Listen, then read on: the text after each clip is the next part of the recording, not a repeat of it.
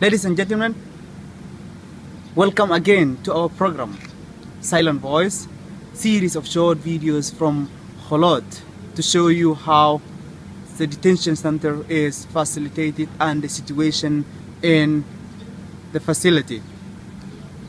My name is Ali and I'm from Darfur, Western Sudan. Today, I'm here in Department 3. As you can see, it's written in Hebrew in signboard, which means welcome to the segment 3. This is the offices of the manager of the department, and there is gate that we have to sign fingerprint for the department. As you can see, inside the department there is chapters A, B, C and D, and we have to sign fingerprint to get inside to the chapters.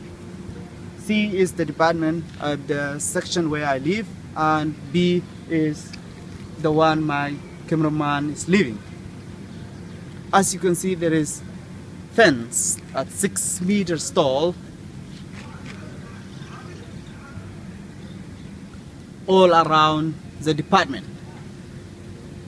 So for coming video, I will show you how the chapters is facilitated in the rooms, and also there is recreation room inside. I will show you. Thank you very much for watching.